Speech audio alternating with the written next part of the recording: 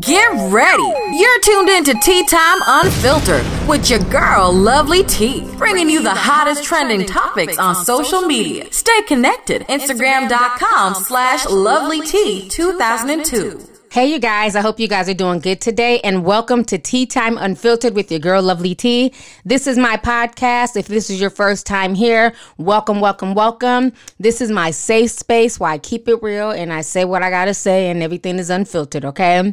So first and foremost, yesterday was crazy on social media. A lot of drama was ensuing yesterday behind what Karrueche Tran had posted on her Instagram page. A lot of people had mixed feelings about this, and I also reposted it, and there was so much dialogue on my Instagram page that I knew I had to turn this into a podcast. Now, on top of that, my connect in China was really upset about everything too, and she wanted to voice her opinion, so I have her coming, leaving her statement during the podcast as well. So if you guys do not know, this is what Karrueche Tran posted onto Instagram. She says, "Xenophobia is not okay. To target and discriminate Asians is wrong," in big capital letters. "There are Asians afraid to leave their homes. There are people who have already been hurt. I know you guys have seen the video of the older Asian man, angry face emoji. The coronavirus is not the Chinese virus. Let's stop instilling more fear and hate. The world is struggling enough as it is. Please stop this." And then she also goes on to write, "Please, for the love of humanity." So like I said, a lot of people were really mixed. Of course, the celebrities praised her and, gave her props and agreed. But the regular folks, honey, they were dragging her. They had stuff to say. So, I kind of want to break this down because what I want to let people know is, and to my Asian subscribers who send me messages and send me, well wishes and good words and encouragement, thank you. It means a lot to me because I'm so tired of this narrative being spun that I'm racist or I'm xenophobic against Asian people. I have no issues with anybody. But if you've been following me, you know I'm all about truth and I'm all about receipts. And what's good for the goose is damn sure good for the gander. I don't mince my words, I don't play games, and I don't throw rocks and hide my hands. So let's go ahead and kind of get into this and break this down. Now, what I find really interesting about Karrueche is this. Now, if you guys don't know, she's half black, half Vietnamese. To me, phenotypically, she looks like an Asian woman. When I see Karrueche, I don't see a black woman. I see an Asian woman because she looks more phenotypically Asian. Beautiful girl, I'm just saying. So what I find very funny about this is that when it comes to her Asian side, she's speaking very loudly and she's, having their back, as she should, because she's a biracial. She's half Asian, half black. So she's speaking very loudly about this. She's calling out the discrimination, which I get. But I also had to give her the side eye because, again, this is the same woman who went on to 106 in Park and basically made fun of Blue Ivy's hair. Blue Ivy at that time was a baby. And she got on there, and this is what she said on 106 in Park. Y'all go ahead and check this out. But here are the top 6 things Blue Ivy thought about the VMAs with number 6. I really did wake up like this because my parents never combed my hair. I can't. All right, so you guys just heard what she had to say. Basically, accusing Beyonce and Jay-Z of not doing her hair. And that caused a huge backlash. If you guys do not know, that is why 106 in Park was canceled. After that, they basically suspended the producer. Karrueche went on an apology tour, and 106 in Park was no more. So I just find that really funny that just a few years ago, she's so quick to make fun of a child and their hair texture. And mind you, she's half black. So as a half black woman, even though you don't have that hair texture, you have more Asian textured hair. Why would you deem that as an okay joke? Why would you not as a woman say to the producer, like, nah, that's not funny. I don't want to go there.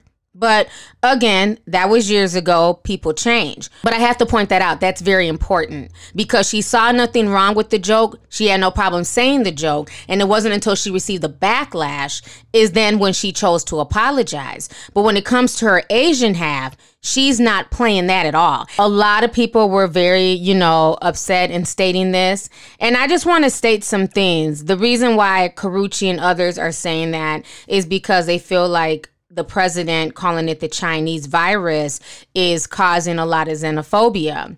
So now my connect in China, she hit me up this morning and she was very upset because she's seeing the propaganda and she's seeing how people are being shamed and being accused of being xenophobic towards the Chinese. Meanwhile, her and other foreigners in China are experiencing real xenophobia.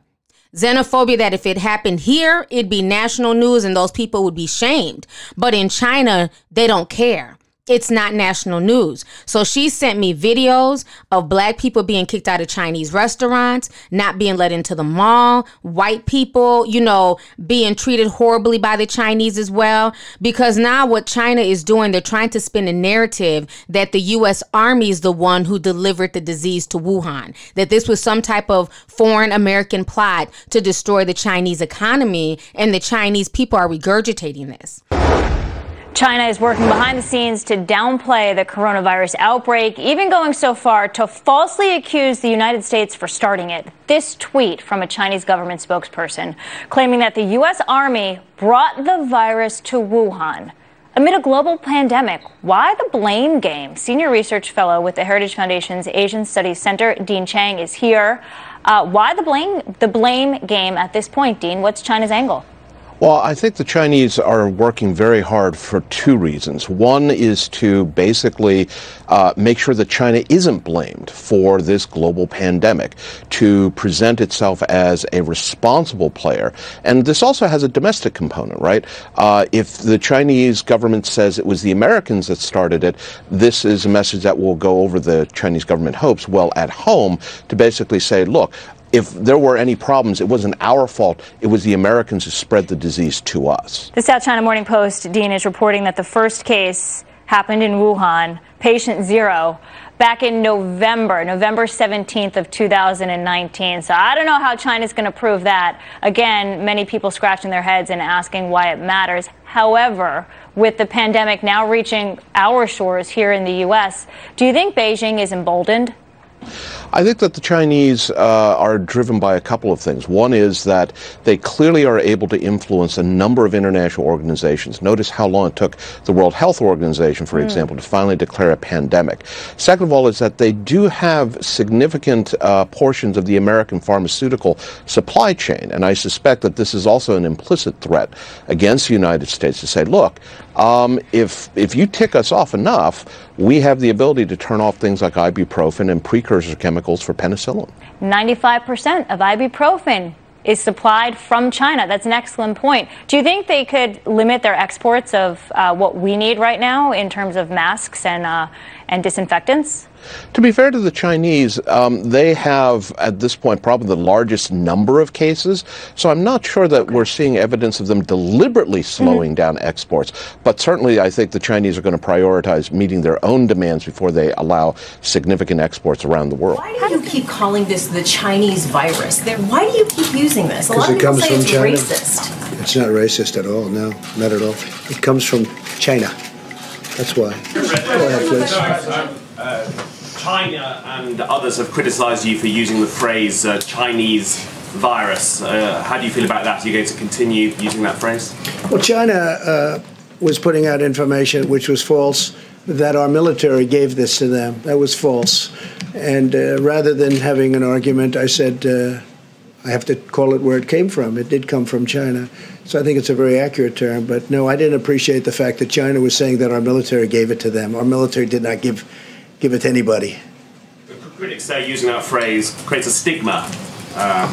No, I don't think so. No, I think saying that our military gave it to them creates a stigma. Words matter. Calling it that presents physical harm to the Asian American community. Medical experts and health experts agree that the proper term is COVID-19 or a novel coronavirus. By using this term, it adds nothing to the scientific community, but causes harm to the Asian American community. So I want you guys to go ahead and look at these screenshots that she sent me. I'm going to show you guys the videos. Then I'm also going to play you guys the audio that she sent me. I'm going to disguise her voice, of course, but I want you guys to listen to what she has to say as well. So you guys go ahead and check this out.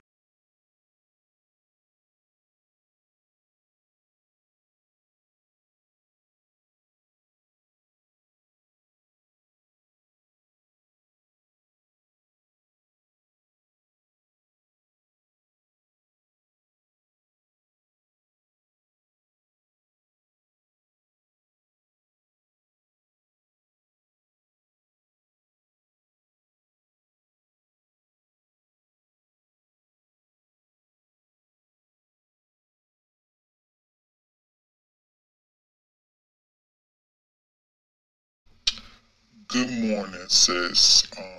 Hope all is well with you. I happened to see your repost from what I believe Karrueche Tran had posted about stop being so xenophobic towards Chinese. I've saw some reports from certain media outlets and other influential people, commentators on news broadcasts talking about is calling it the Chinese virus or the Wuhan races. And, you know, it made me kind of angry.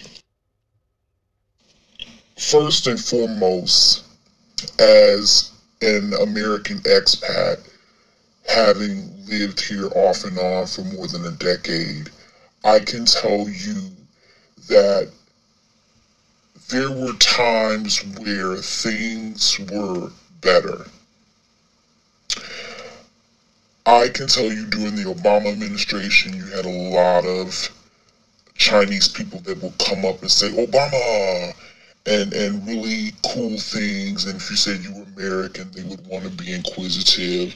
Not that that doesn't still happen. But what that spurred on is this concept of Obama black.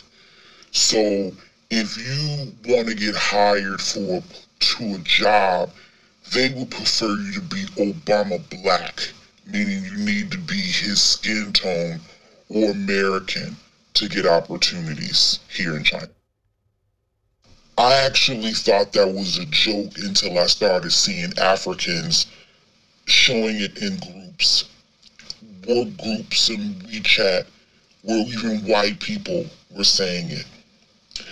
Now, there has always been an issue with job postings saying no Africans, no blacks, white skin, blue eyes.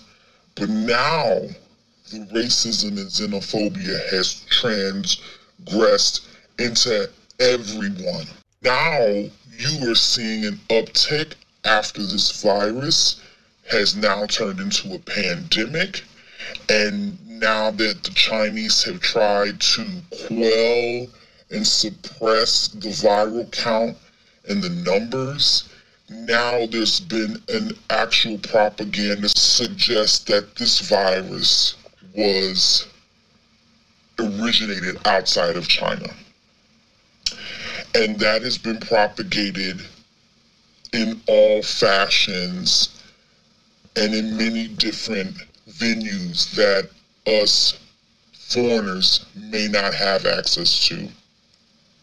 So much so that now even white, black, anybody that doesn't look Asian is receiving attacks. They won't sit next to us on the trains. They move away from us in open places.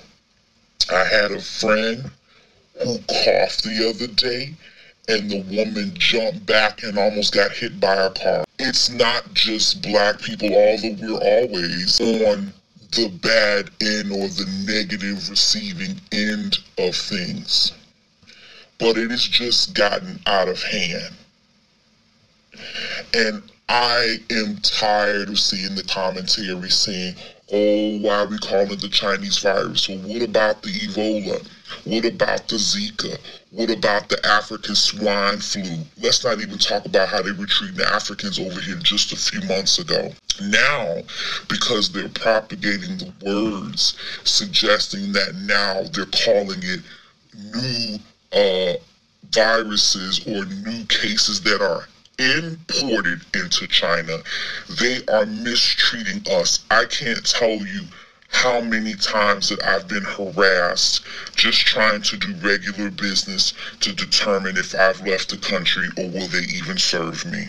So, to all of the people who are sitting here saying, oh, don't call it the Chinese virus, as a person of color, I could never sit back and support racism or xenophobia, ending discrimination, because I know how that feels. But please, don't throw a rock and then hide your hand. Don't be the person that says, oh, this is happening to me, and then turn yourself to the left and do it to someone else. I am exhausted with it, and people need to know. So what I think make people pay attention is money. So stop buying from them, and maybe they'll start treating people with respect. Hey. Probably me. I cannot enter. I cannot enter. 上面的领导说外国也不能进啊。